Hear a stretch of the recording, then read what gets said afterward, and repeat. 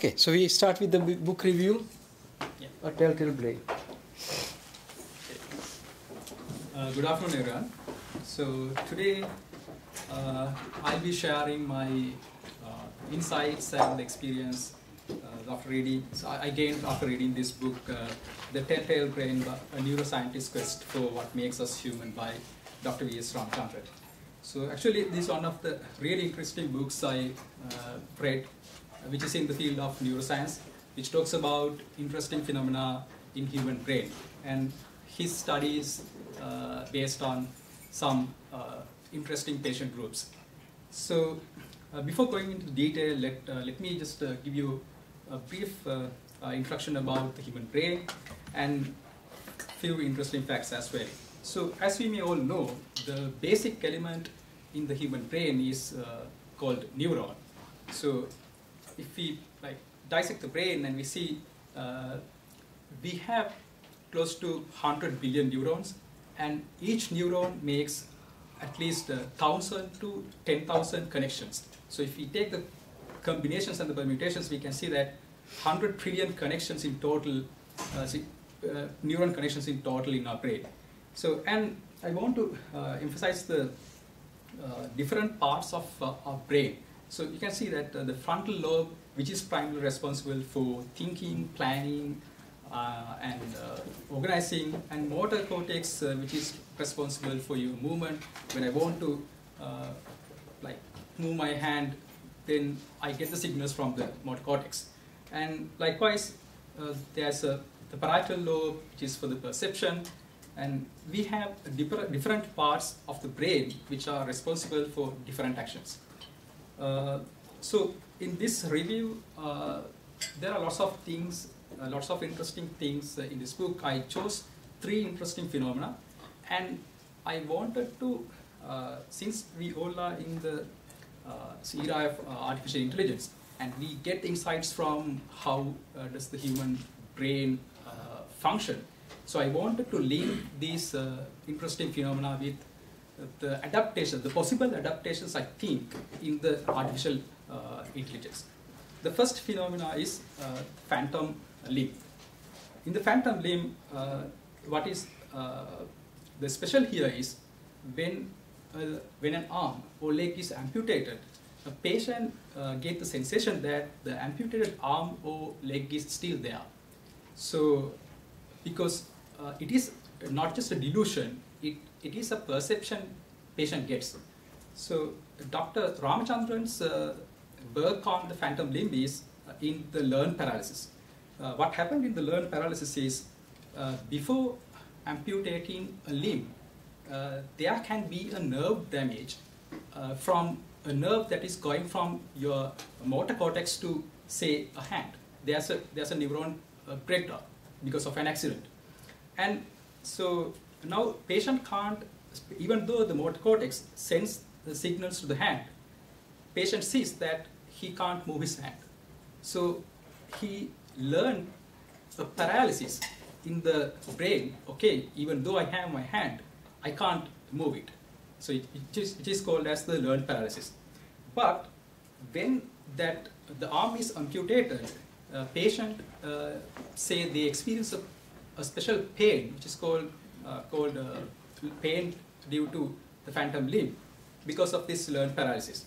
And now the arm is amputated, he or she sees the phantom limb, but he can't move. But there's already learned part of his in the motor cortex say that there's a paralysis. So Dr. Ramachandran's work on this area is how to unlearn this. He uses this interesting experiment called the mirror box experiment. So you can see that when you enter both the phantom arm and the arm intact, so a patient sees that when he moves the arm which is intact, he sees that his phantom is moving. So, but even you might think that, but this is a delusion. He's not he can clearly distinguish this is not the reality. So after you would think that you can distinguish. Yeah. So this talks about an interesting experiment. So Dr. Ramchandran asked the patient to take this mirror box to home, experience it with 2-3 weeks. Then he realized, okay, this is a delusion. I don't have my arm anymore. So he unlearns the part that is already learned in the motor cortex. Now the interesting idea like I had was, okay, the brain's ability to learn something, okay, and forget something and relearn a new reality. So I wanted to see how this learn, unlearn, relearn concept is being played in the artificial intelligence. So if you take long short-term memory for an example, so we use, it has different gating mechanisms. It has a forget gate to forget. So for example, I'll walk you through an example in predicting the next word of a text. In the first sentence, you can see that the clouds are in the sky. So if the sky is the word that we want the algorithm to predict, you can see that since it talks about cloud, predicting sky can be predicting sky is possible because it talks about the context. The context which it talks about is something related to clouds. But if you go to the second example, the second sentence, I grew up in France, I speak fluent French. If the French is the word that we want the LSTM to predict, it doesn't have to do anything with the insights it learned from the first sentence, the clouds are in the sky. So in this scenario, the forget gate comes into play. It forgets, okay, I don't want to have the insights I learned from the first sentence, and temporarily it forgets. So you can see that in the adaptation of the learn, unlearn, relearn in the human brain is being played in the LSTM. So the next example I came across was the price prediction. 1 second. Very interesting. So where did you see this discussion in LSTM of forget gate? Is this your deduction that this forget gate is potentially unlearned mechanism? Yeah. Then I also found few papers because it is like true that this is an adaptation. This is a special version of the recurrent neural networks. In the recurrent neural networks, we have cross connections. I'll be talking about cross connections in the second part of the presentation.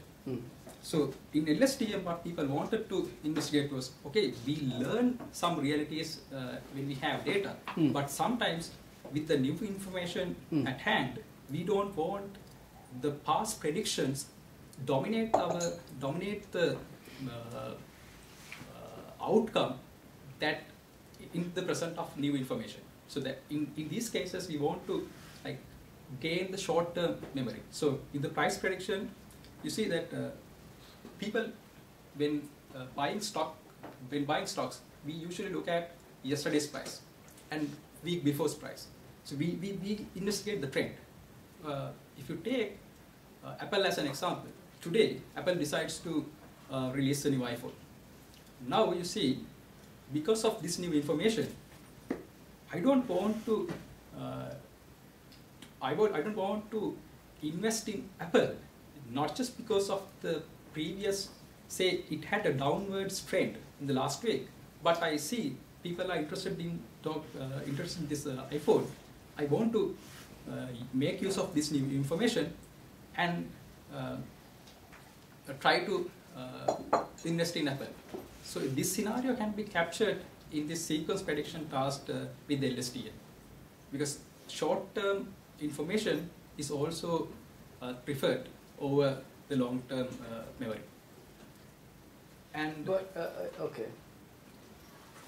But you'll have to kind of construct it to kind of dampen the yes, true. thing or put less than one or more than one depending upon dampen or enhance, right? Yeah. And you can see lots of papers in like time series forecasting. So the stock market prediction is one of the types. It can be reduced to a time series forecasting problem. People Right. use LSTM for these things. Yeah, but this, if you, the whole thing is that if you simply take the market data, stock prices by Yeah. some time, that simplistic model would not work very well, and then you need to bring in the perturbation and every news Yeah. item, Yeah. and then you want to say particularly then you give the Yeah. whether it is a positive or negative Yes. impetus, and you have to somehow even come up with the weight. Yeah. So Yeah. introducing a new product is one thing, and an analyst call of upgrading or downgrading is another thing. Yeah. And they both have very different possible impact or level of impact. So in my understanding, what LSTM works well, the reason why LSTM works well is you can't get a really good accurate prediction after, like, just after, say, if Apple released the iPhone today, tomorrow's prediction might be wrong, but the day after can also be with the withdrawn but a lesser margin. But for the next week, it learns the new reality and it tries to adapt to it and predict accordingly. So, moving on to the second phenomena, it's a neurological disorder called synesthesia, and synesthesia is actually a condition in which a person experiences crossed responses to stimuli.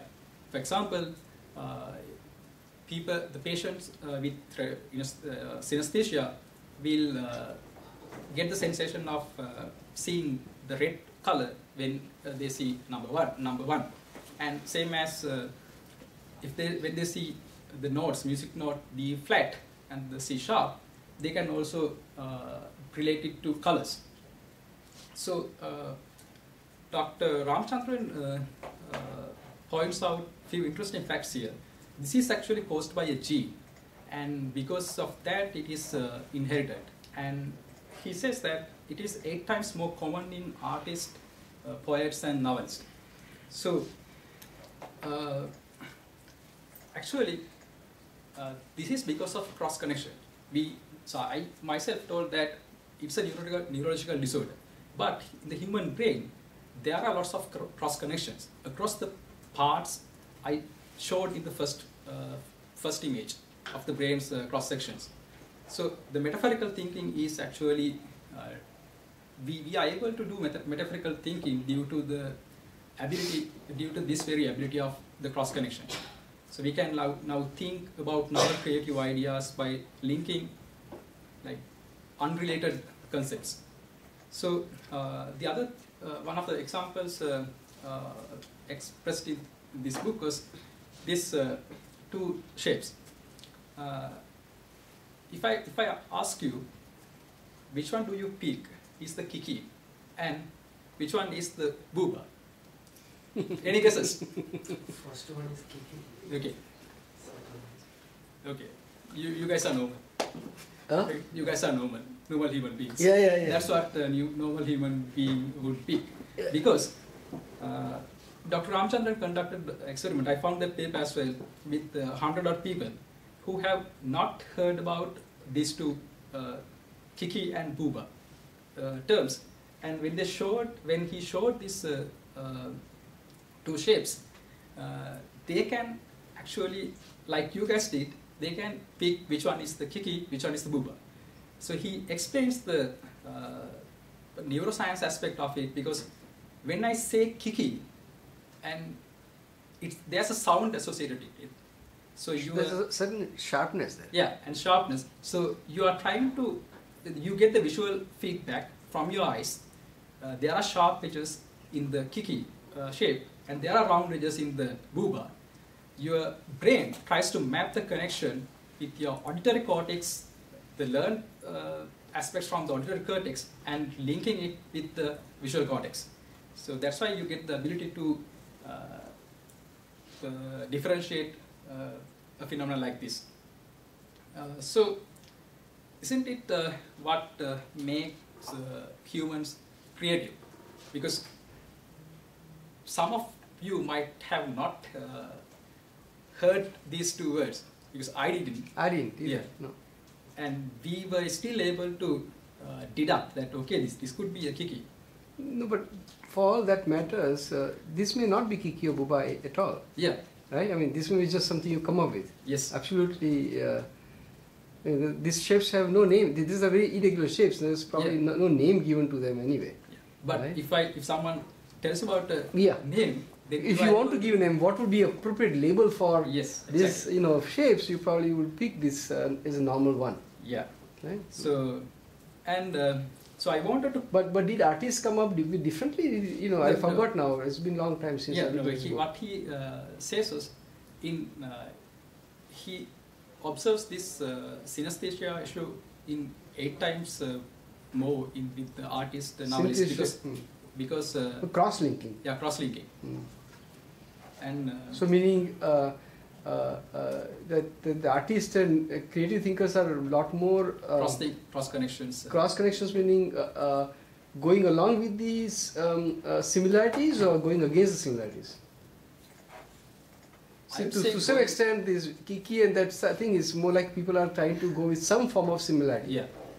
There's a different kind of, there's a roundedness with buba, and there's this, so people who may pick that buba as some sort of roundedness in the sound and use of what you call O and A thing that have some form of very, very weak analogy. Yeah. Is that more in artisanal or it is less? I think that rather than like checking for the similarities and all, artists and creative thinkers have more kind of linking ability than normal people does. I think that's what we wanted to make the.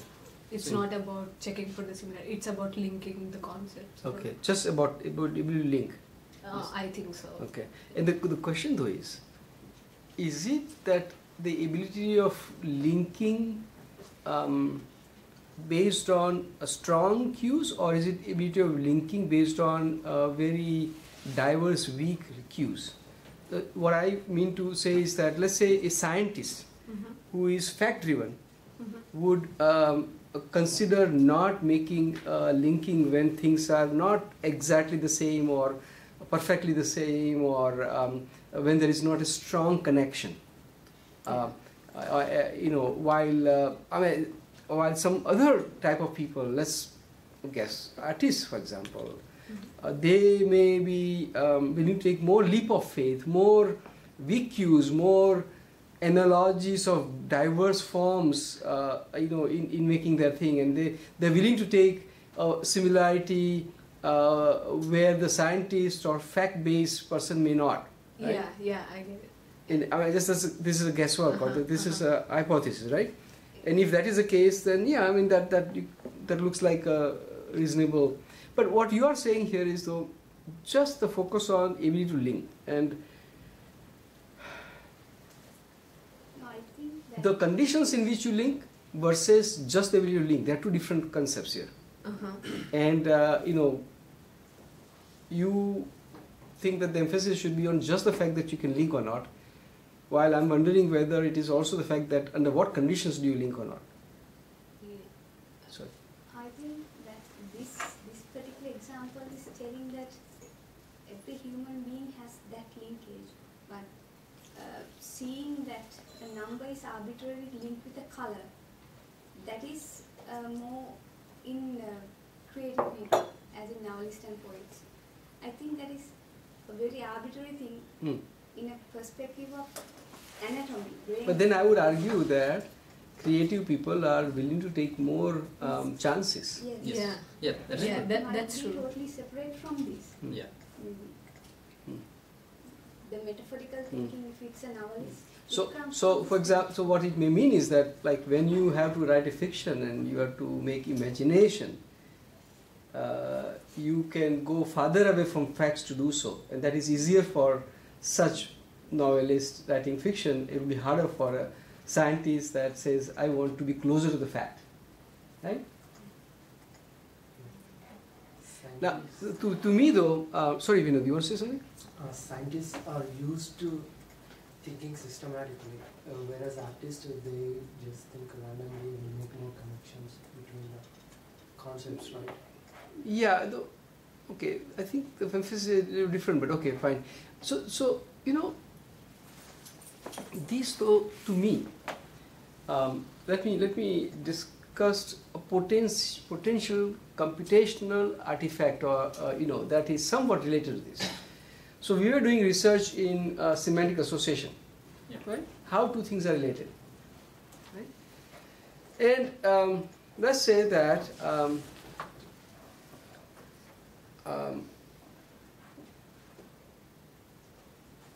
relationship, two things being related, two people being related, for example, or people and an organization being related,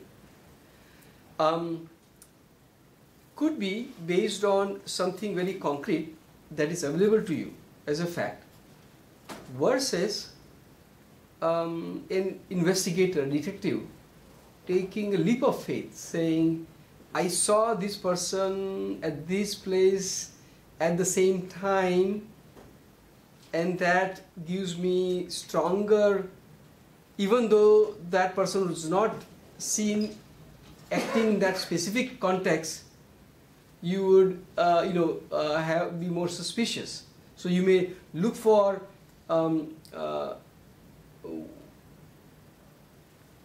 form of connections that you may try to consider a lot more connections than what is there in actual, let's say data, right? And the point here is hypothesis that everything we do in computer science is really requiring a concrete data to make the connections. So I'll be And talking then, about this. okay, and then analogy would be that you have exact term match, and then you go with term match where you have lexical variations, and you are able to deal with this differences, lexical variations, yet potentially they mean the same thing. Then you are willing to take an external data which maps those terms. That's not here, but in knowledge base they are synonyms. In knowledge base they are acronyms. In knowledge base they are, or there is a algorithm that allows you to compute that the two things are same. In old work, I'm talking about 1980s, we used to work on what was called as a semantic attribute or dynamic attribute. What it means is that you have two objects. They don't have exactly literally the same representation in computational form, meaning syntactically they are not the same, but they are related via some things, via a formula, a transformation function, a dictionary or table lookup, asking an expert in the field, looking up a knowledge base. You see, there are various ways, intermediate ways, where the two things are connected, right? They're not exactly connected. So what I'm trying to say here is, and what we do routinely, right? So in our PIDO's work, we found that buprenorphine occurred in text. For every one occurrence of buprenorphine, there were 29 occurrences that were slangs and other things, bup and bup and so on and so forth, right? So anybody who did pure syntax-based matching would fail. Lexical even variations would fail. Rule-based mapping would fail, right? And so coming up with that approximate thing is very important. So just to give you a background, further background, at least particularly to the PhD students, this is a aspect that had come up in my formulation of semantic proximity. 1992, so far yet so near. So far schematically, yet so near semantically. And then that another follow-on paper in VLDB Journal in 1996, which is, I think, very highly cited, maybe 800 plus citations, that deals with this issue. Right? So approximate matching or semantic matching is an old thing, and to what level you can add these variations and approximates is very good. Looking forward to our own future research, right? to the extent that that the rest of the world follows more of pure database, concrete match-based things, versus we are able to add other layers and mappings based on different techniques. I was telling you, right? Table lookup or mathematical formula or whatever, or lexical matches and transformation functions. But we may also eventually explore mapping based on abstractions. So the example here would be that you're supposed to look for the word, and there is so basically there's something, lexical thing there, right? And a shape. And I may try to connect them through sound. That is the, sounds like is my transformation function. Think about it. Right? So if we can imagine, that there is, in some cases, computations can bring in this other form of things and see what happens. It could be very interesting. And, so keep that in mind. See if you can come up with thing where the transformation functions are not very concrete or mathematical, but are required to go in other plane. So your feeling, let's say we are talking about you just look at one person and your brain immediately decides in matter of, I think there's some number there, but in very short amount of time that you like that person or not. Okay. And what could it be? It could be 1,000 different things. It could be look, it could be behavioral pattern, right? It could be how that person stands, it could be how that person approach. Suppose you are a woman and a man approaches you in a certain way, just that thing would immediately decide for you, you like this guy or you don't like this guy, right? And that will remain for you a long time before the guy can hopefully work towards saying, well, that's only one aspect if I'm really a good guy, right? But what I'm saying here is that there's so many other things that are very soft, not hard, right? That lead for humans to decide. I can say you like or not like. Let's say like is a form of relationship, a broad form of relationship, right? And now I say, how do I compute likeness between two humans? And I'm studying the interaction. Let's say my job is to study the interaction, and this guy is probably will be very interested in those things. How would I what are the ways in that one likes another person or not? And how many parameters may come into picture, right? But it's quite possible for such things there is no simple, hard, fact-based thing. And there's so many other soft things. You like because you suddenly feel, oh. So it's like, I remember when I came to US, 37 years ago, 36 plus years ago, there were pretty few number, the number of Indians were very few. And so, no, I'm not talking about just me, but I would observe other Indians also. If they find in a bus or public transportation or an airport somebody else who just looks like you try to have a conversation, strike up a conversation. And the interesting thing is now at what level? Because when you're seeing somebody, it's not necessarily that you're even limited to Indian per se.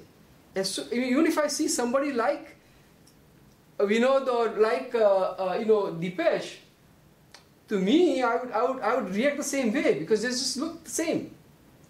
And so it's that thing that you are referring to, right? And now the things are different. Now there's so many other, now for example, my child who still, because her parents are both kind of Indian ancestry, they still look completely Indian, right? Before they speak.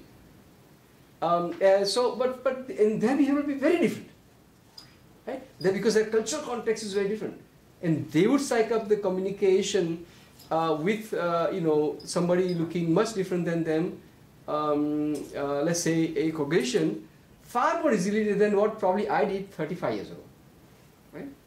So I'm talking about the aspect of soft, soft aspects of relationship finding. To the extent that relationships are so fundamental to what we study, keep this in mind. We'll come back to you someday when we discuss Werner Bush and other things. Go on. Yeah. I just have a question. Hmm. You mentioned anything about this sort of cross connections or whatever we are talking about occurs due to the experience that we get? Because I was trying to relate it with the example that he was saying. So when we see a person, the way he stands, the way he dresses actually makes an impression within us, right? I mean, to us. So these might be due to the facts that since the childhood, we have been seeing people, and we are taught that way. Like, okay, this is a kind of a bad dressing. This is a kind of a this is a kind of a dressing that not the normal person does, or something like that. So these cross connections might be due to that, or it's like just the natural ability of a brain. Even let's assume the kid can talk and the kid can assume these sort of connections. Even the child can do it. I mean, these cross connections come with an experience, like connecting one to red or some. It's just the natural ability of the brain. I think that's how the brain is evolved. So the very ability you were talking about. So first impression of seeing a person is actually, you are not consulting one particular area of the brain and asking for feedback. It is just a wisdom of all the parts of the brain, making connections and letting you know, okay, this is to give you a green light or red light. Yeah, but if I thought that, okay, if this particular sort of dressing actually implies me some sort of, if that sort of dressing gives me a feeling that if I'm taught that that is a very good way of dressing, and that if a person is dressing that way and he or she is a very good person, if I'm taught that way, obviously my mind will be thinking that when I see a person like that, okay, he or she is a very good person, right? So, but that is also a sort of connection, and this is also a sort of connection. Yes. I don't know how, I'm having a hard time placing those two things. This basically comes by experience, and this is by you're saying that this is by natural ability of the brain. So, And so, if you pause and just think, what do we mean by experience? so I was basically. So say that now today you encounter totally new something. So which decides you about which helps decide you about first impression of the person you see next tomorrow. Now your brain, the brain status in tomorrow, has already taken into account the experience you had today. So the experience is gained over time. From childhood to where you are today, you have gained a vast amount of experience, and now your brain is actually doing something very interesting to come up with creative things, come up with impulsive decisions.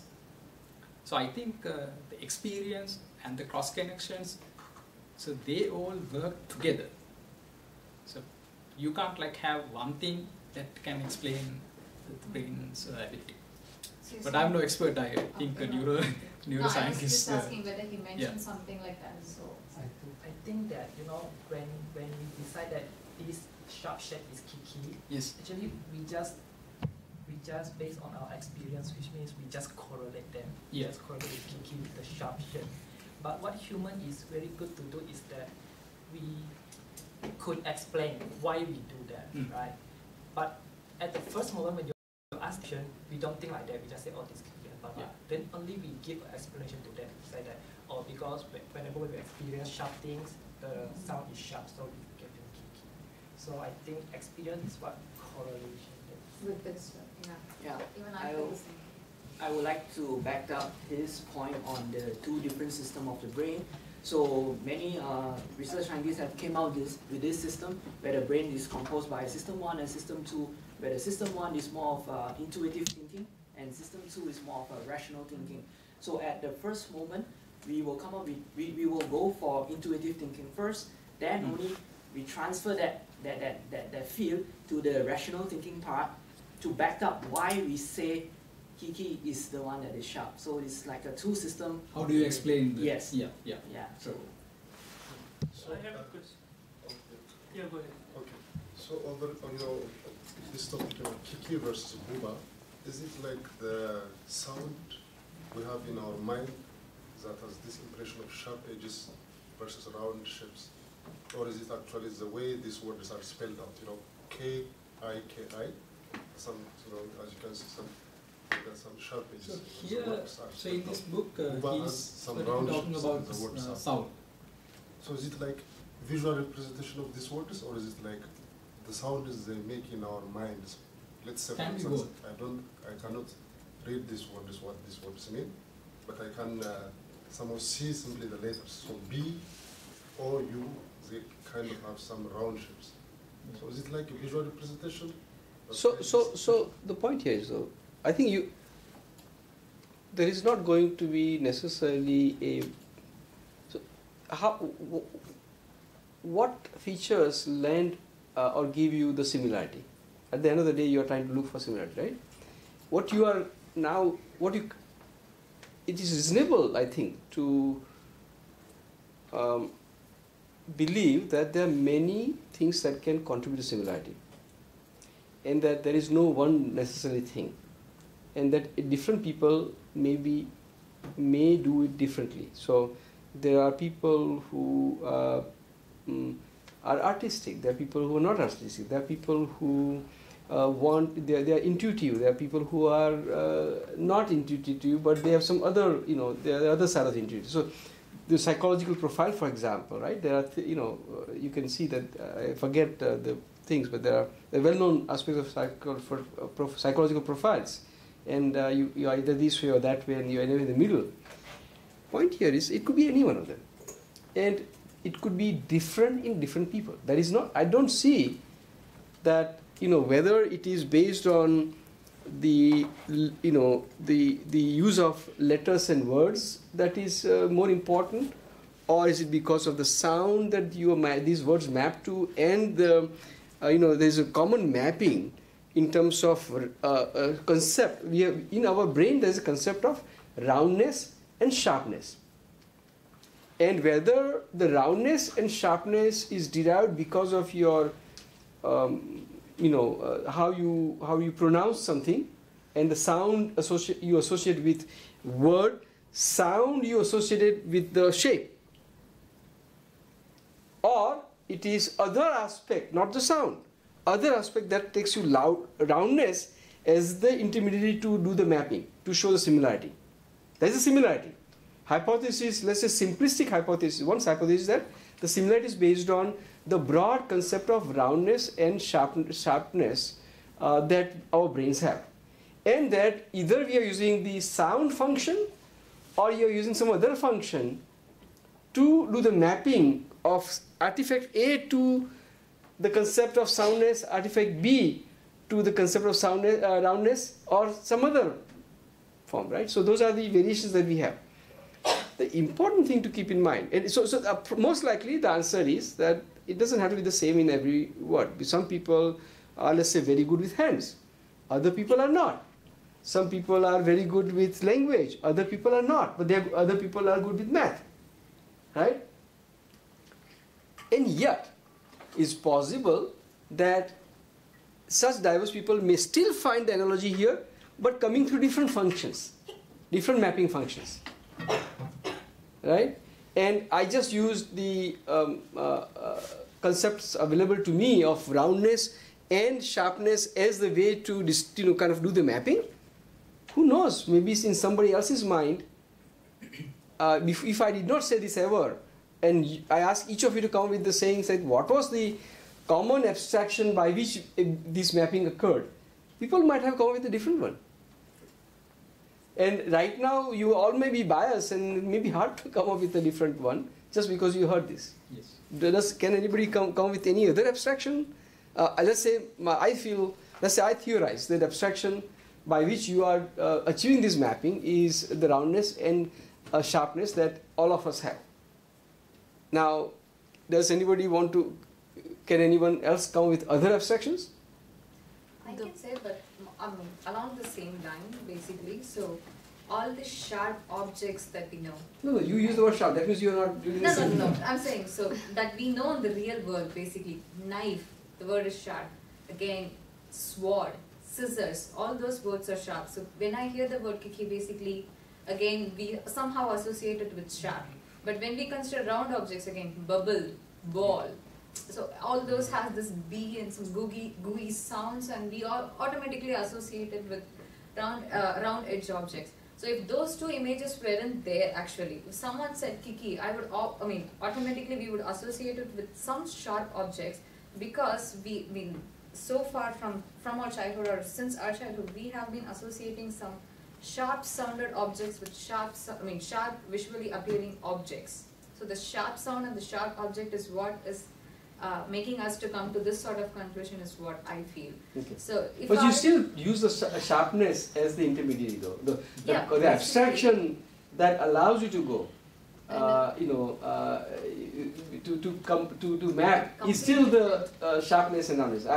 And I think what you observe is perfectly fine. That's what and I totally align with that. That those different variations, the words that you have that have sharpness. The important thing is the intermediary is the sharpness or roundness. Concept, right? That allowed us to go from that to that and that to that. Yeah. Right? Yeah. Okay. So are there fundamentally other abstractions you can come up with, so that it's likely that Kiki will take you to that one and ordering, like Kiki is given first and that diagram is first and boom. No, but then in the experience I can always change around. That will not be good. Yes. But I kind of agree with him. So he mentioned not only sound, but the way the letters are formatted.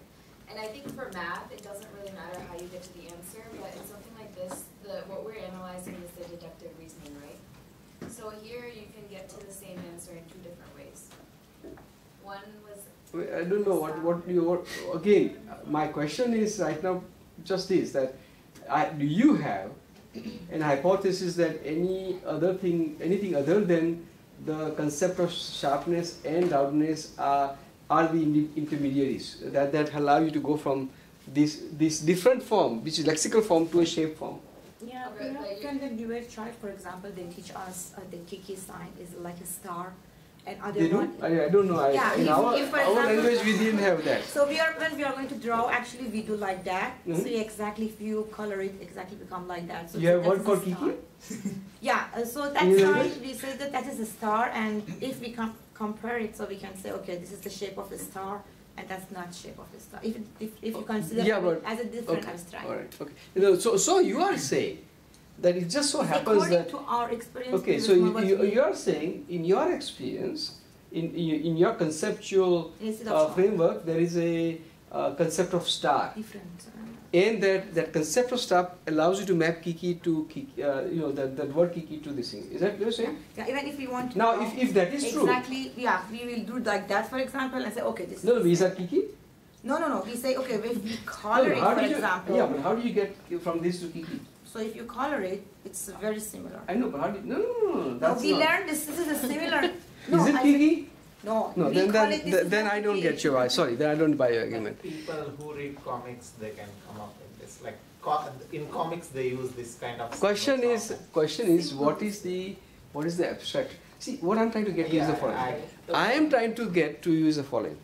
That when we try to do relationships, we are trying to see what is the abstraction by which we relate. So if you remember when I talked about Werner Busch's work, right? As we may think, and in that he's talking about trailblazing, right? Some of you remember in my class I had talked about trailblazing, right? So when I think about a person, right? Then I'll think about that person in context. So somebody thinks about, let's say, let's say somebody comes about, thinks about me. Well, there may be a variety of contexts: academic, professor, entrepreneur having done company, right state where he works at, the area of interest XYZ, right? So you would come to this node called Amit Sheth, but then you will traverse to something else. You will traverse to something else, and you're traversing in each of the traverses in a context, right? The context being, well, education or interest or a role or all those things, right? What I'm saying here is that so these traversals always have a context. That's why those traversals are meaningful. They're not arbitrary. If I'm not participating in something, for example, because I'm not a cartoonist and nobody probably thinks of me as an artist, you're just not going to find that context associated with me, and there's nothing to traverse to, right? But having the context, let's say academic, educator, researcher, you'll be able to traverse to something. Here, what is happening is you want to traverse to either this or that, and say which traversal is more meaningful. That's what you're doing, right? The point here is that the soundness or sharpness is that thing. Is the thing, it gives you the trellis on which you can then, it gives you the handle on which you can then make, go from A to B, right? Or you may say type function kind of thing, right? So typically, so all I want to notice is in this context, and this is perhaps what he wants to discuss right now, is that we are discussing because he talked about important aspect of relationship. That as we talk about relationship, I am a big fan of labeled relationship, and I'm a big fan of typed labeled relationship as opposed to just a relationship which is unlabeled. So as a computer scientist, we need to think about structures, data structures. How are you going to represent that? Data representation or noise representation. And then people come up with, let's say, oh, I have a linked list. I have a graph model. And then I would argue that if for many problems that I need to solve, unlabeled graphs are no good. Right? The unlabeled graphs are much easier to get because your expectations of the effort it takes to go from your data to that representation called labeled graph is very weak, very little. You have to work harder if you have to label the edge. You have to work even harder. You have to have a type for that, label, right? And the question then becomes, where should you put that effort upfront, or you're going to get the results and then try to make sense out of it? It's like would you think through what would be the best keywords to do Google search and then get good results in the first go, or you're going to do just subset of what you have in mind, get a lot of results, and then go through 3 pages before you get what you're looking for, or reiterate with better search term. So these choices that we have. Anyway, I think we should let you move. I have one question regarding the cross connection usage. So suppose in this question, if you just generally ask anyone who will say like first one is associated with geeky and second one is Google. But in different contexts, suppose there is a quiz competition going on. In that context, if you ask me this question, first I will think, okay, it looks like first one is geeky, second one is Google. But why somebody will ask me this question? Though I know that it sounds like, then it sounds to me like, okay, it sounds so easy. Why would someone will ask me this kind of question in this kind of context? Then I would rather go geeky for the second one and go for the first one. So though I know this is not, I believe, but still I am preferring to deviate from the regularity. Now when you say for the artist, like they have the cross connection in the results, like 8 times they prefer, second one is the geeky and first one is the Google. So in artist, what you see, there is a 2 phase you'll find in any artist or creative people. First one we will consider as a learning phase, and second one we will consider as an exploring phase.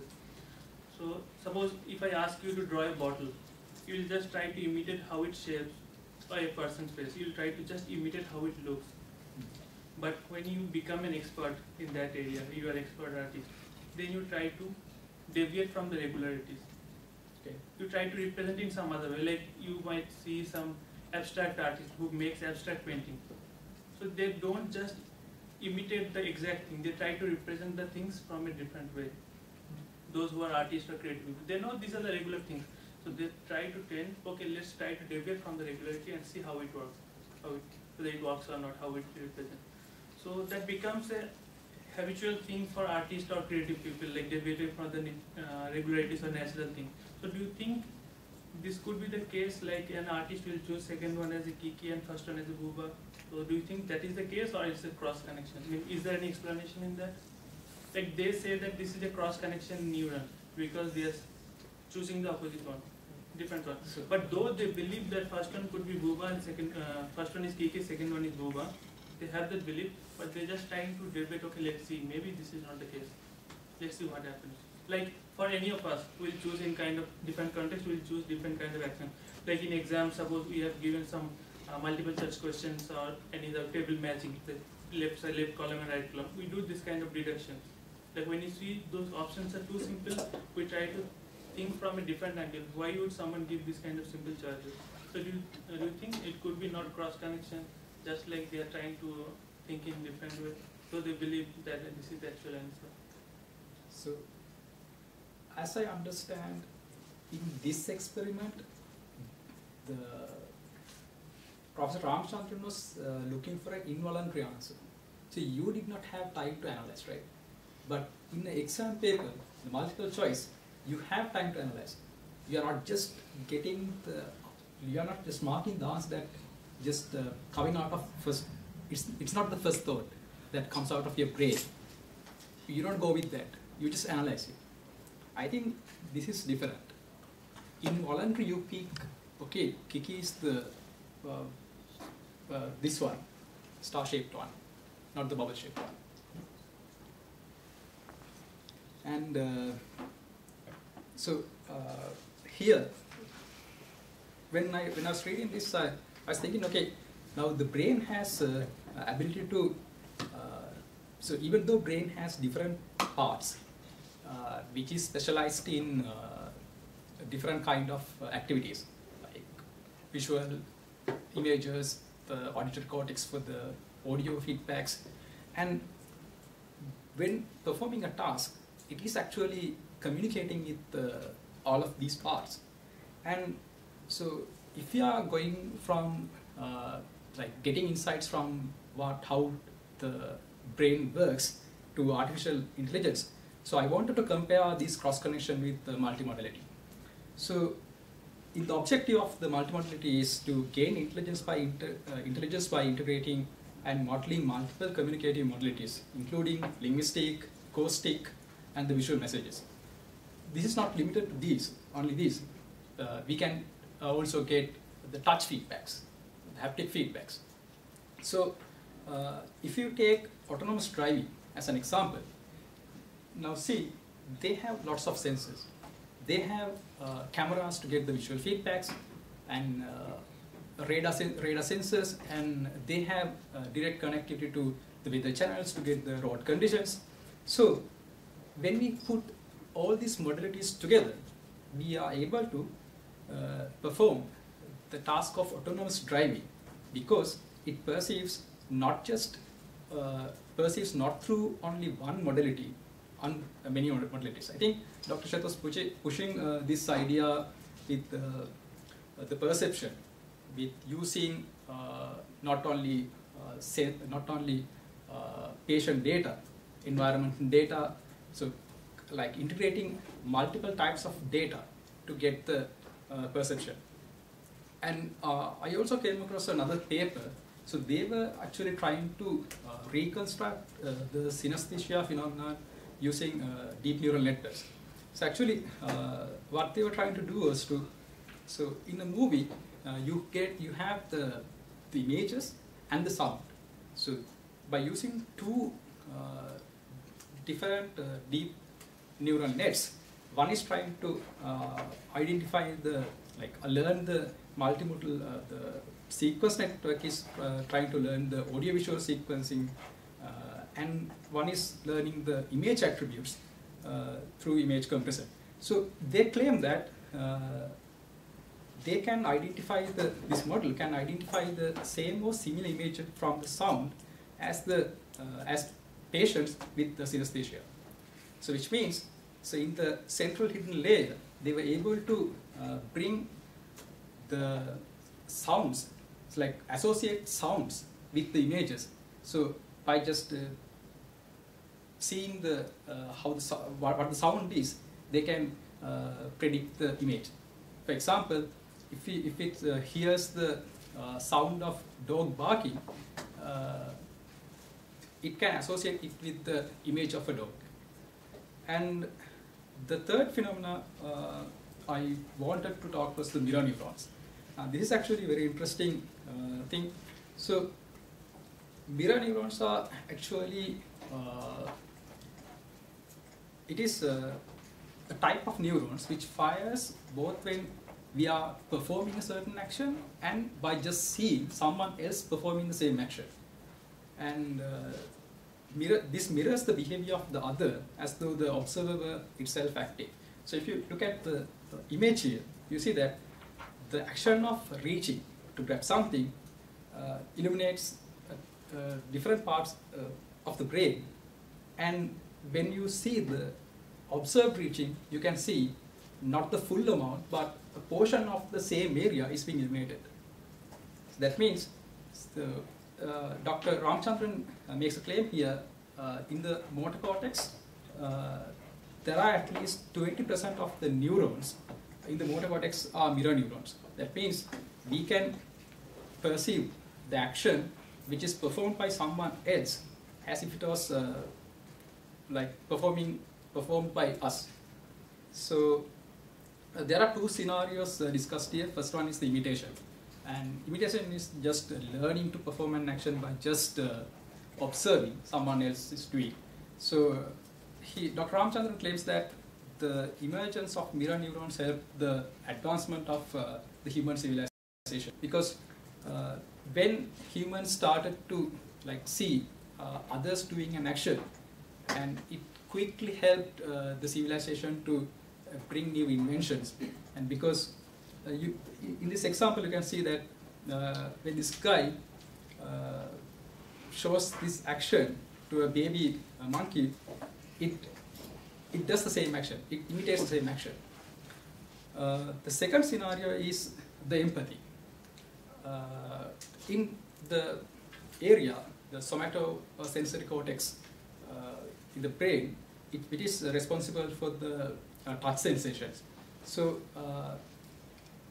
now see, like we perceive the same thing, and when we see somebody else is doing an action, if we perceive the same thing, if it happened when we see someone else being touched by another person, that would be a chaos, right? So I'm sorry? That would be a chaos. If I get the same sensation. Well, you do probably, seeing right? someone else being touched. No, he makes you need to control some of it to some level, right? But when you're using when you're seeing a movie with fighting, I mean, you get into this thing. With some romance you do have. Yeah, I'm coming there because the brain consults the touch and pain receptors in the skin. Since there's no feedback, it just ignores. But there's an important deduction here. Instead of just perceiving that the same touch sensation, humans learn to empathize the action. So the mirror neurons are primarily responsible for helping us to put ourselves in other shoes. So I was thinking that the two things happening, I'm guessing. One is what he says is that your own senses are not giving the feedback that you are all directly participating. Yes. And the other is that we do have developed, for example, a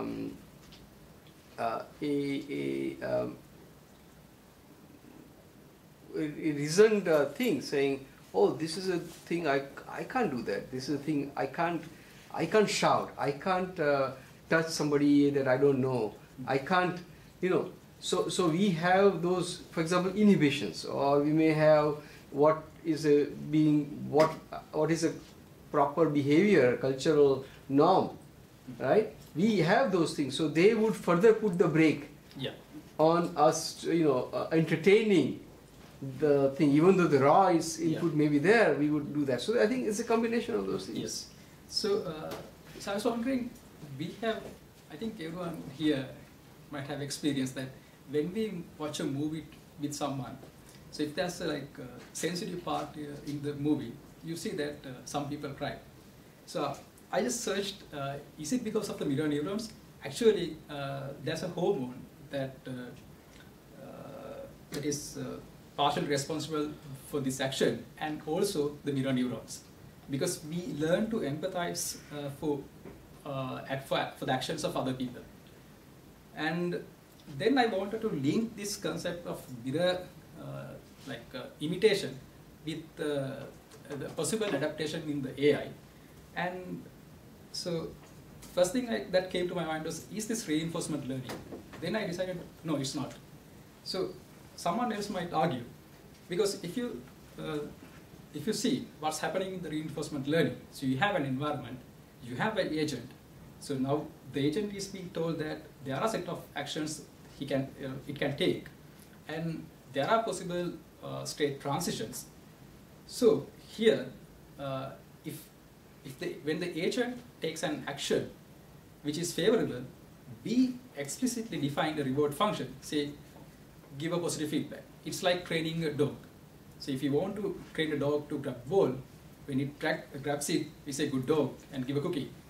But if it does not perform the same action, we penalize.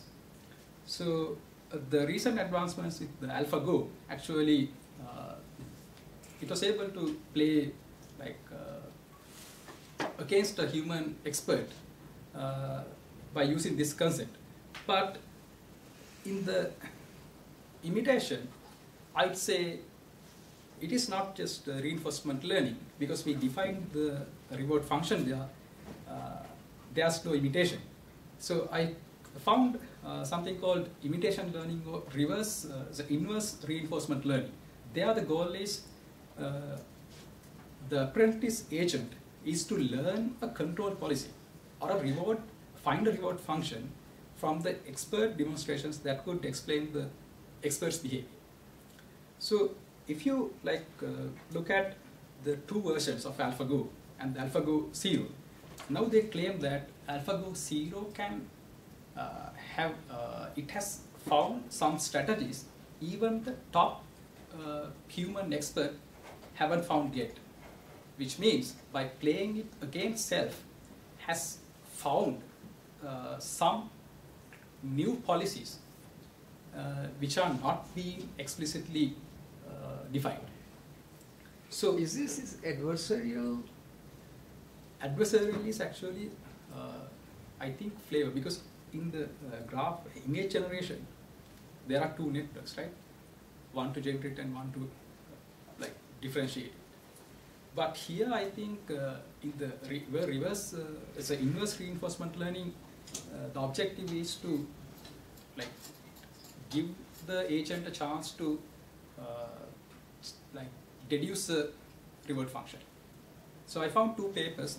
So this Andrein's paper, Algorithms for Inverse Reinforcement Learning, which is actually cited close to 1,000 times, and it talks about three algorithms, three mathematical explanations of doing this, finding this reward function. And the 2017 paper, Bridging the Gap Between Imitation Learning and Inverse Reinforcement Learning, it also talks about the mathematical deduction of this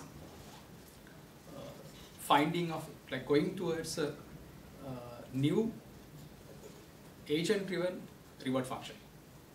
So with in preparing these slides, actually, I would recommend everyone who is interested in neuroscience to go through these two TED Talks by Dr. Ramachandran, and this one actually Dr. Sheth also shared, this Susanna Herculano's TED Talk, which is what's so special about human brain. So these three TED Talks actually, they are related to neuroscience, and they talk about why we are so special as opposed to other primates. What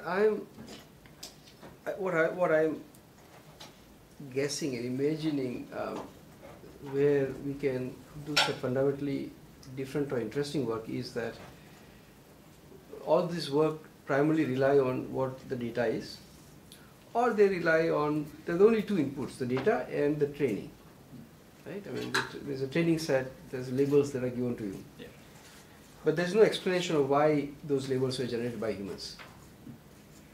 Right? Whether it's content creator label like in our emotion work or any other thing that actual annotators doing the things. There's no such explanation that is captured, right? If we have this knowledge-based approach, then that becomes the basis for, explaining, capturing why it is labeled that way, why that mapping is used, why that transformation takes place. The analogy in our discussion was this roundness and sharpness. Yeah. If you had those concepts that are already there, it is hard for a computer to automatically given a set of data. Typically, the data is of same modality for the computer to come up with the thing that, if I were to try to make corrections based on roundness or sharpness, I would succeed, or that's what most people would do. That kind of stuff comes from outside knowledge kind of thing, top down, from expert, from curated data, that kind of stuff. And that is what we really, that's where the real picking is for us. That's what I've been looking for. Got it? Thank you. All right. I really liked, Ruwan's presentation because he picked, a subset that, the book has a lot of things, a lot of issues, but he picked some parts that are relevant that he wanted to comment on, the 3 parts. So that is one thing, that is value add. And then he did very important thing. He tried to hypothesize how this thing could be captured in an AI approach, right? And that way we can ask the question, well, how ready is AI to do this kind of things, right? We learn a lot of rather complex things that neuroscience can tell us, right? VS can tell us a lot of interesting thing from a neuroscience perspective. And AI is doing something, right? The artificial part of it. And I think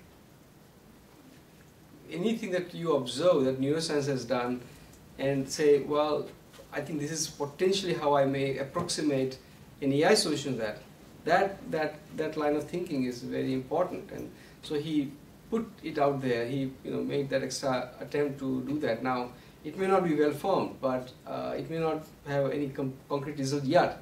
But that's the part of the debate. That's hypothesizing. Then hopefully we'll come across some scenario and some data where you can test it out, right? And then if the test works, well, you have a major new contribution. These are the kind of presentations that I would really look for. So I hope you guys all observe what was done right. Wonderfully exceeded my expectations, ma'am. All right, so where is that? You guys, you should have kept the thing open. Do you have, can you sign into the Google Doc and go to my video and if you go to just Google group, then we can pull up the paper and then I can start with putting people on the spot. So, the thing that I had, the homework I had given you was to try and summarize Semantic-Cognitive-Perceptual computing paper and talk about one point that interested you. And if you fail that, then I will ask you to explain something very specific in the paper or talk. So that's where. Oh, you use another account? Yeah. Okay. Not. Is there anyone who signed up with the Noises account? So I have 2-factor. Oh, you have 2-factor for Google account? Yeah. Sunji, You want? Yeah. Yes. What do you want from that? Just sign in. Go to the community page. Okay, Thelin, yes. Because I have to leave. When I listen to your talk, you talk about semantic computing, and then cognitive computing, then perceptual computing. My question is based on this linearity, like one after the other. Is it? There is no linearity. In fact, there is explicit not linearity. Did you go to the? Yes. Did you go to the? What was the question that Raj Reddy asked? Yes, the bracketing of the. But all the time you talk about semantic, making sense of the data, the big data, integrations, and then cognition where you understand, then perceptual where you try to personalize all that. My question was, what normally happens, isn't it that you have the data which is outside of you, then you perceive it, then you try to understand, the cognition comes next. I just want, my question is, when I read and when I understood, cognition comes at the top, when you perceive the labeling and everything, and then you perceive it towards you, and then you think the cognition. I am not very clear about why always the perceptual kind of thing happens at the last. I did not say that. It doesn't happen necessarily at the last either. In fact, if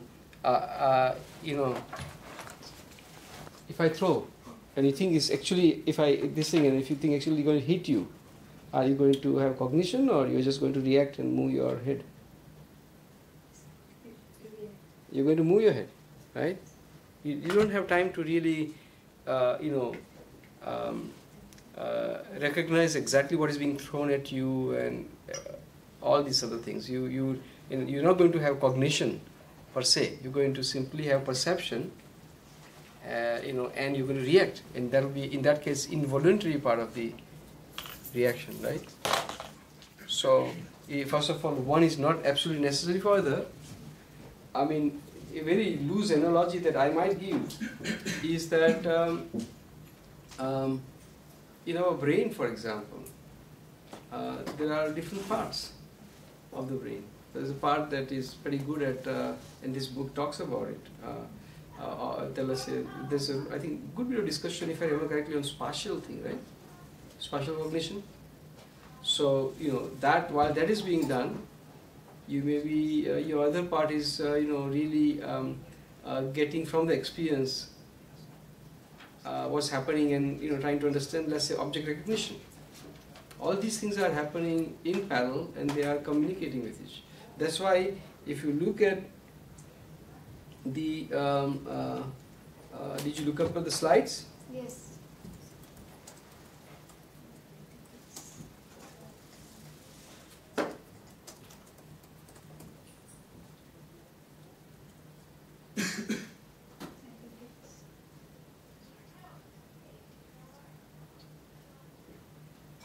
So,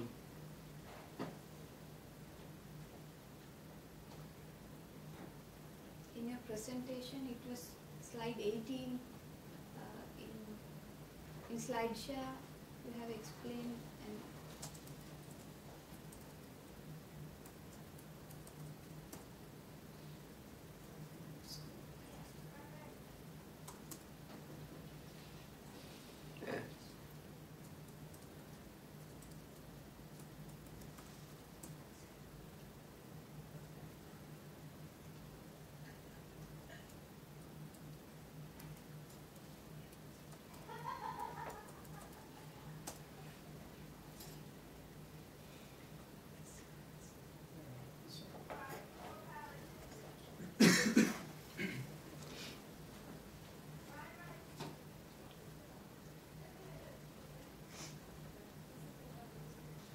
so the final kind of,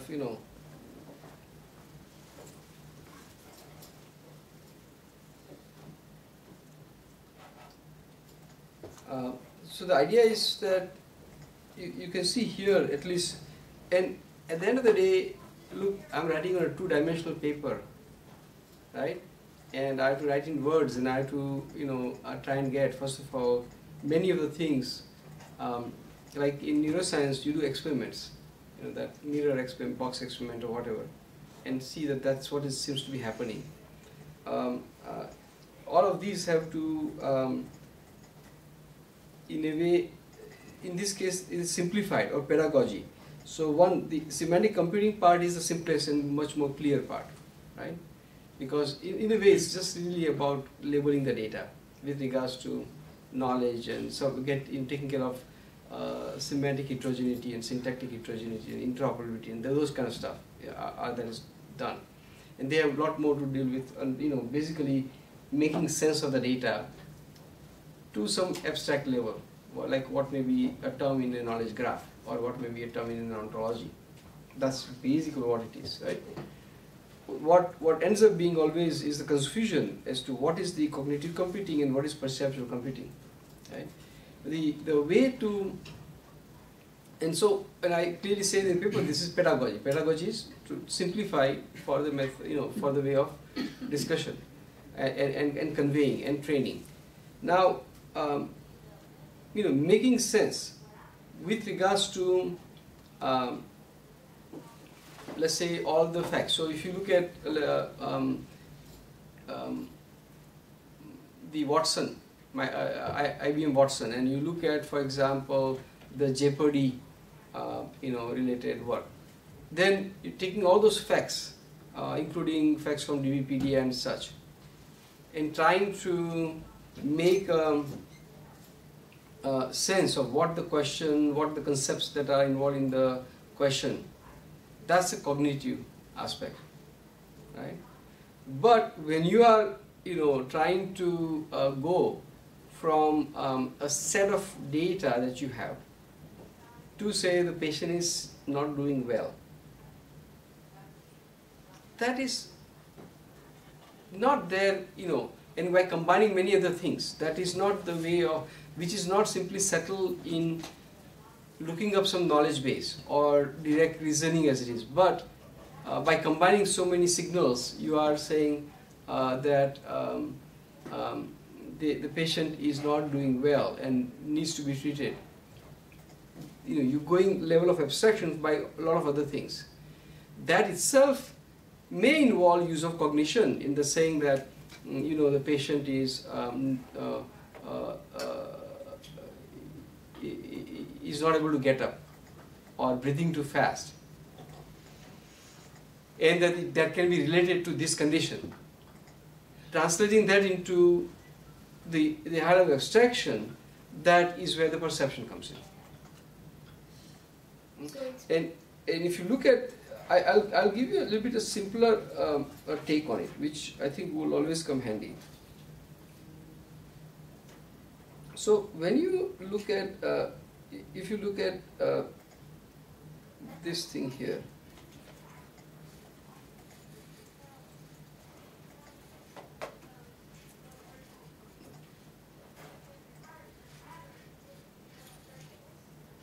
yeah. So the idea here is that, oops.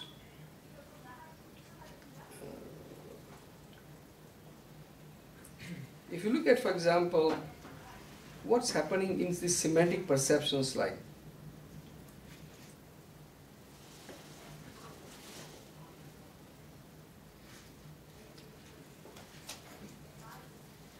that you're trying to understand what's there based on, and then you can ask more questions saying, I partially understood that, but if I have more data, I'll understand better.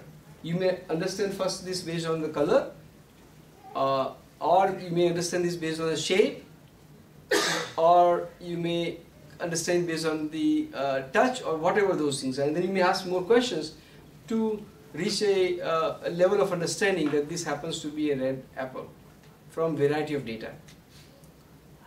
This process is what we call perception cycle, going through this whole thing. So there's, also cognitive models of perception. The word cognitive also comes here, by the way. Cognitive model of perception. Right? So in another kind of a, again, pedagogic view, another paper that we have written, we define what we call as horizontal function and vertical function. The horizontal function is clearly, the semantic is horizontal in that it allows you to deal with different modality of the data and map it to something common. Perception is more on is a vertical function, that it translates from variety of data signals to something at a high level of abstraction. Cognition doesn't necessarily do that. It can be helping in either of those things. It can clearly elevate, help you understand what's happening at that layer.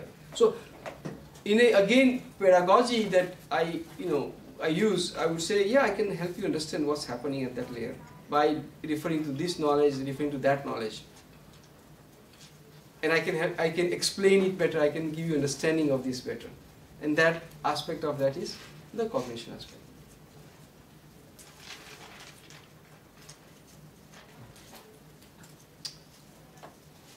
Okay, Joy, what is your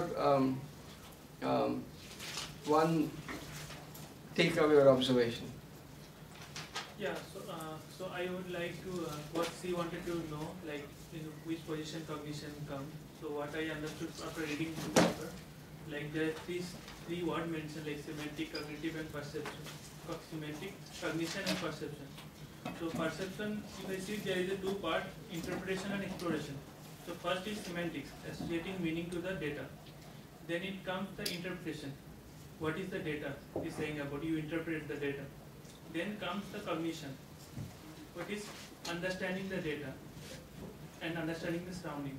Then after doing that, then comes the next part of the perception, that is exploration.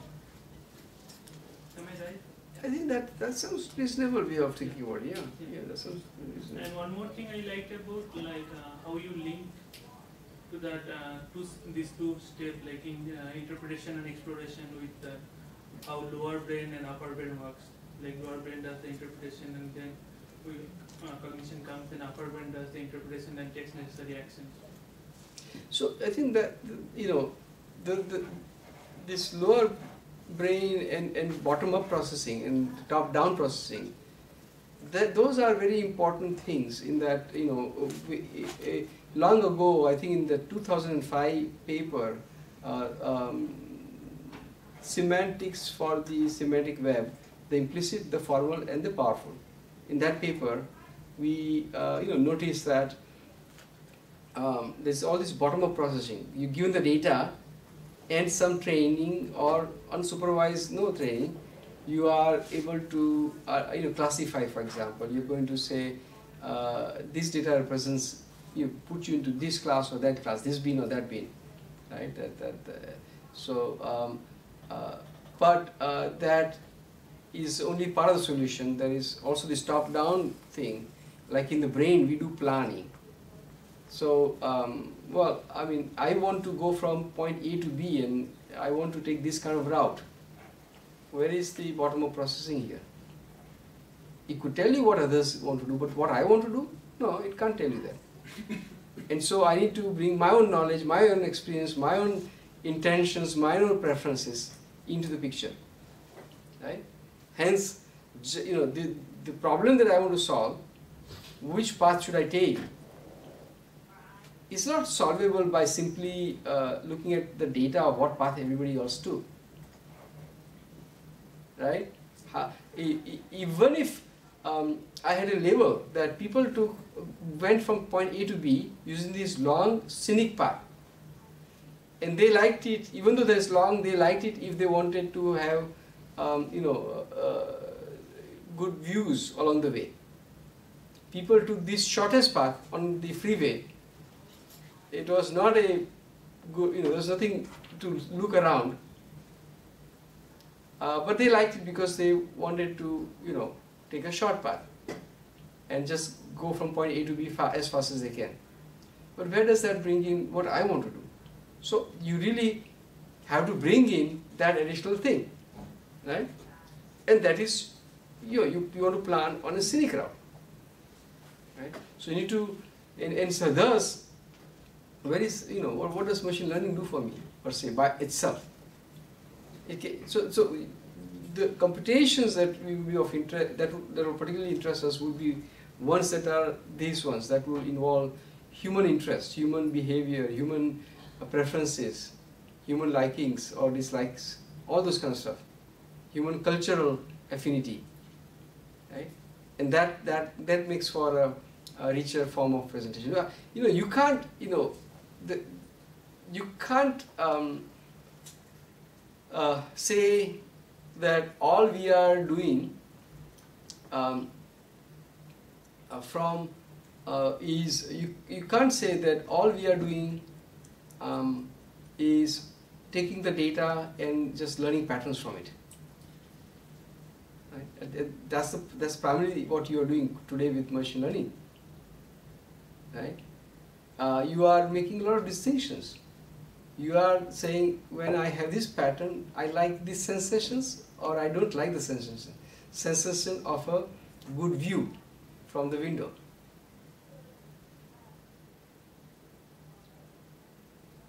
Those kind of things may simply not be present in the data, won't be captured in the data, because we did not employ that sensor. The sensor is still not being built today.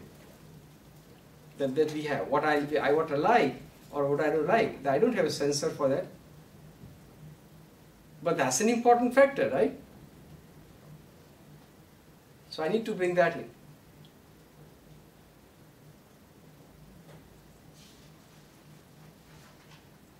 Farah.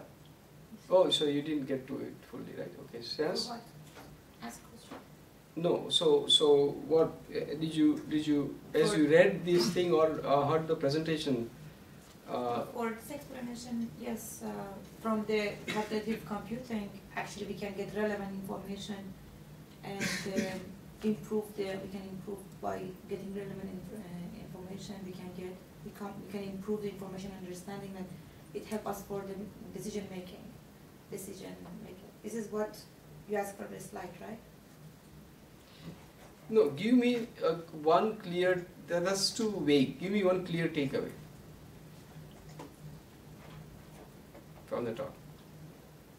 Manas. So Dr. has from the paper on semantic perceptual computing, what I've read, I read from a perspective of chatbot, like the conversational AI, which is proliferated, like which is basically the future of right now. What the future technologies are talking about how chatbot is not the basically the chatbot is not able to model perception, cognition, and semantics together in the current state, and how it can be used. So the basic thing is, like, when you want to build a chatbot, you need the chatbot should be able to get what is the intention behind the user being asking us some question, or what is the intention what is the basically intention behind the query a person is putting forward in front of the chatbot. So that is what the perception is, what I was able to model. Then comes about the how you can model it into a semantic framework is what information the chatbot has in its innate database or in its innate storage, that it can model the question or basically the query to develop the semantic understanding. And for the cognition, what I was able to say that how it can understand the context in which the query has been fired in front of him. What is the context in which the person is asking the question? So that three things together will help in developing a conversational AI interface, which I was thinking like the current chatbot is not, and that is like you don't have any existing framework that involves all the three components together. So I just wrote something, I can share it with you as well, where I talk about like how you can have that chatbot can be seen as a confluence of three components together with the machine learning framework. Okay, plausible but still very weak right now. You're kind of doing a lot of hand waving from the words that you used so far. But okay. So, Joey, can you explain what I'm saying on this slide?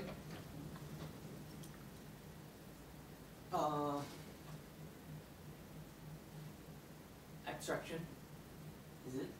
No. Knowledge representation. Did you listen to the video? Yeah. So I said, what did I say here?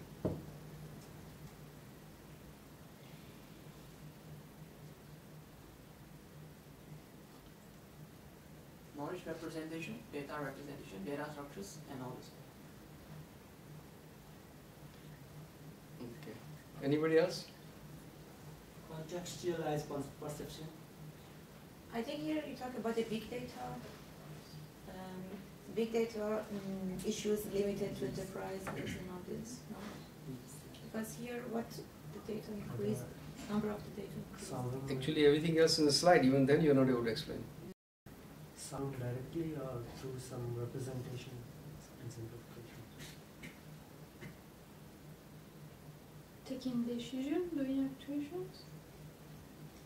You mentioned in olden days they has less number of resources to represent data, and here you represent that geographical data by using less memory, and by using that we interpret. Yeah, I think you are the closest so far. So the point here is that for many years, and even you have something happening in the real world, like a traffic, right? And the amount of information or data that we had about that particular real world phenomena that we are studying was always very limited. There are multiple reasons for that. First of example, one reason is that, well, computers had 16 gigabyte of memory, or even less. When I started, when I started, the memory the computer had in megabytes. When the kilobytes rather, sorry. So we started with kilobytes. One of my first project was at ISRO, Indian Space Research Organization, where I had Motorola 6800 or 68,000, and I added a chip to extend the memory for that microprocessor by 8K.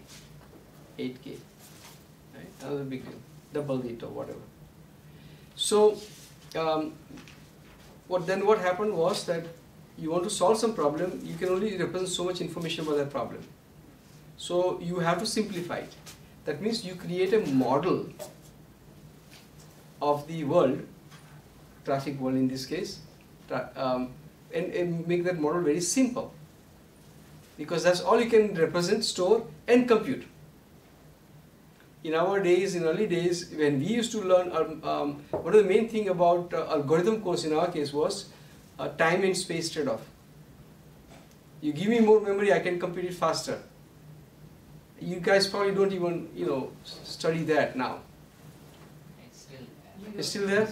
Okay. But it is more or less, if you study that means you're just doing it for theoretical reason. There is no practical, most of the time you're not applying that very explicitly. In our case, we have to explicitly muck around with the database and data structure and everything, saying I only have that much space, and we would know exactly how much memory of my computer is being used. You don't ask that question. You simply say, I don't have enough memory. Or you simply move from your laptop to server and to cloud. So that is one thing. The other thing is that for anything that's happening, Two quick points. I delivered your GRA contractor will not be a late fee. Documented It's 5 years. Thank you. Have a good night. I'll finish. And the second thing is that we have a lot more data. We have many sensors. So for road, every link on the road, there is a sensor that tells you this, how many vehicles are passing through that thing every minute, or every vehicle that passes is noticed by the sensor. And you can from there get averages and so on. And you can look at from the satellite, and there is a video camera looking at the road. And then there is a traffic report immediately being uploaded if there was any traffic report that human generated, and that is accessible. So the amount of data that we have to represent, the depth and the fidelity. So we have to make very artificial, limited representation of the data. Now we are able to represent data at a much finer granularity, at a near real world thing. Every data we would like to, now we strive to gather every data available for a situation and process it. We don't say, oh, we can't process this data, so throw away. No, we say, what data can we get? What can we get? As much as we can get. Let's keep on adding so that I have more information, right? In here you get a tweet data where human says that there is a traffic jam, and he has tweeted that. We'll know that human has said that. We'll get data from the web where there's a planned road resurfacing going on. We would know that. Maybe it is, oh, today road surface is planned, that's why it is slow. There's so many other data, many modality of data. And so we are able to process in computers, our computational processing of data is at the near real scale. Here, your data, you made a lot of compromises because your computing power was very low, your ability to collect data was very limited. And hence you made very synthetic and limited processing, computation on the limited data and limited computational power. And then you have to do a lot of extrapolation, the big extrapolation, because only something was possibly, computer can only help you so much. Here now, computer can help you in a lot more ways because we have a lot more memory, we have a lot more type of data, we have ability to deal with multiple modality like through semantics and other things. We have more powerful models like more complex graph processing that we could do than before. We can go from a simple database tables to graph models to label graph models to probabilistic graph models. Not only we have labels on the edges, but we also have probabilities. So we have much more finer grain models also. More data, deeper representation, less models that mimic the real world in more with higher fidelity, refinement, and hence what we come out with is much easier to interpret.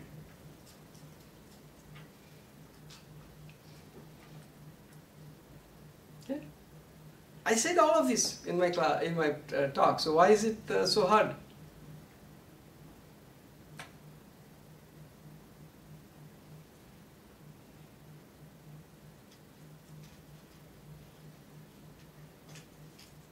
Joey, I said all of this in my talk. Yeah, but I pay more attention on the core concept, core idea of your presentation. This is a core idea actually. One of the core ideas, right? Don't you think so? It's not a core idea. It is not. This does not. If you think carefully, it adds. From here on, I can extrapolate the demand on semantic processing. I can extrapolate the demand on cognitive computing. So it is also that, even though while explaining this slide I did not use the word in my talk, Semantic-Cognitive-Perceptual. Things are related in multitude of ways, right?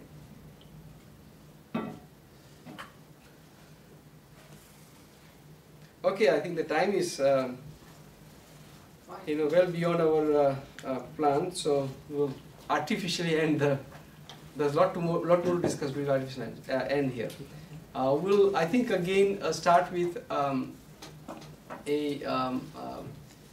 book presentation, and I will, if there is time left, then I'll continue to ask you questions about this. Okay. So that now what I also suggest is that if here there is another, if you go to about the community, right? there are two papers. So this is the main paper, but there's also this one here. So what I would suggest is that anybody who in this group works with IoT in K-Health project should look at that and also come ready to discuss that. Right? If not, first one. The first one is the main one that you should be reading anyway. Right? The first one is the main paper.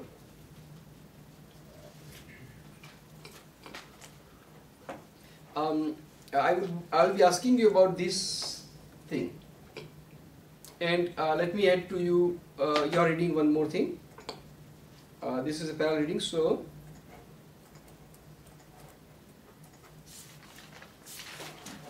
please read this one, Computing for Human Experience. And there are also videos for this. If you go to my homepage and the talks and speeches, you'll see the link for videos. There'll be video for this talk also. Okay. And my corollary is that I'll ask you to make connection between the two things.